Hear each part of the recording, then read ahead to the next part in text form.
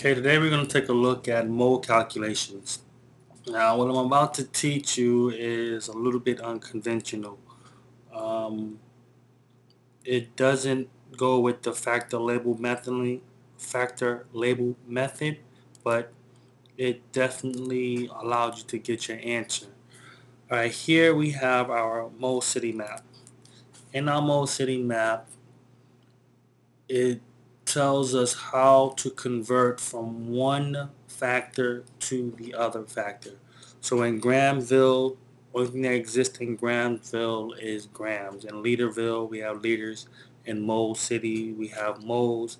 In Molecule Village, there only exist molecules. In Adams Peak, there only exist atoms. And in order to go from one area to the next, we have to perform a calculation.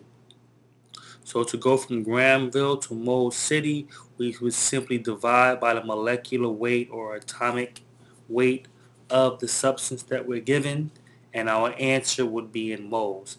If we want to go from moles to molecule village, we would simply multiply times 6.02 times 10 to the 23rd, which is Avogadro's number, and that would give our answers in molecule. If we wanted to go from atoms to molecules to atoms, we would have to multiply times the number of atoms, and our answer would be an atom. So wherever you are in the map, wherever you want to go, you need to know where you're starting and where you're going to finish. So if I start at atoms and I want to go to grams, I would simply divide by the number of atoms, divide by Avogadro's number, and multiply times the molecular weight, and my answer would be given in grams. So, having said that, let's take a look at a problem. What is the mass of 2.5 grams of mole of sodium? So, I have 2.5 moles of sodium, and where do I want to go? Since I'm talking about mass,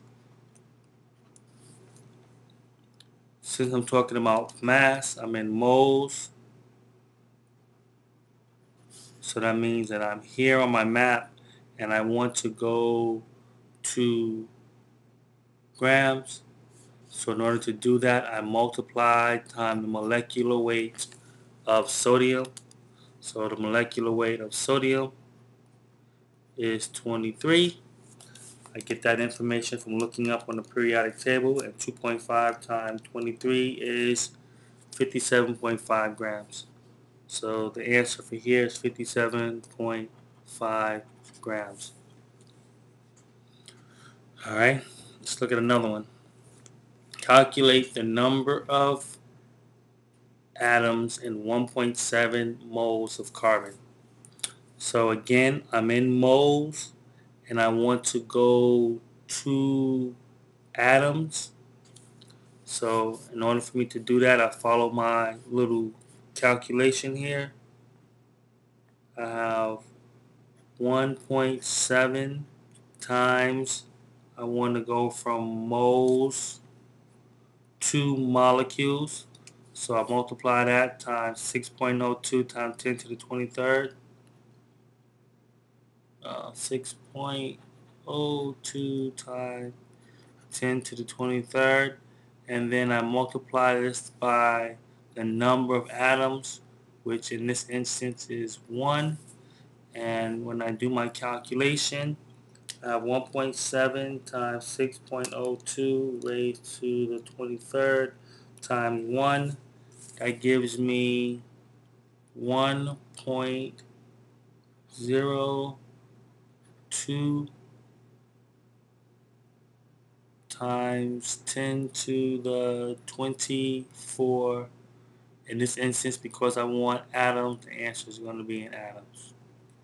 It's pretty simple, pretty straightforward. If you can remember the map, then you can just know what the conversion is. Either going to multiply, divide by a particular number.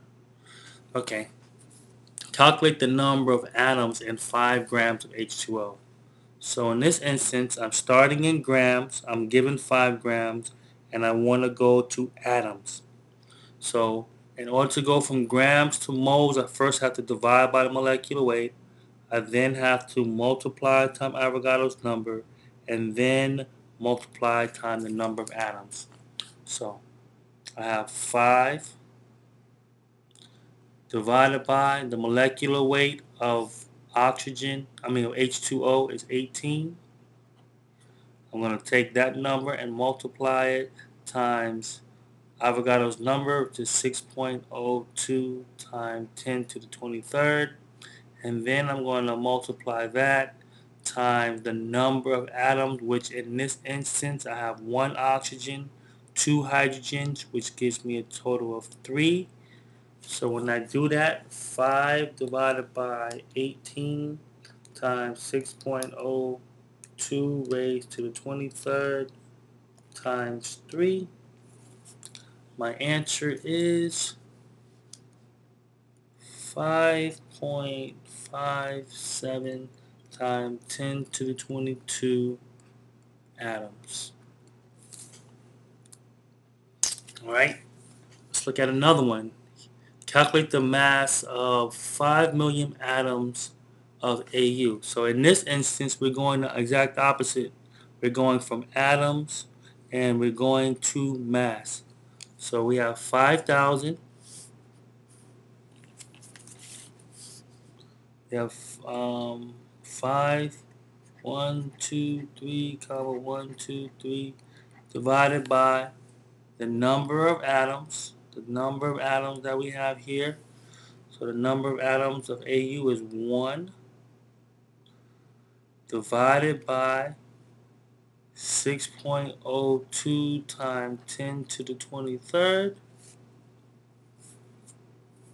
And then that number is going to be multiplied times the molecular weight of gold, which is, I believe, 107, which is going to be equal to 5, 1, 2, 3, 4, 5, divided by 6.02 raised to the 23rd times 107 equals, we have a number here of 8.87 times 10 to the negative 16. This is going to be grams of gold. Now I need to check this number, make sure that it's good.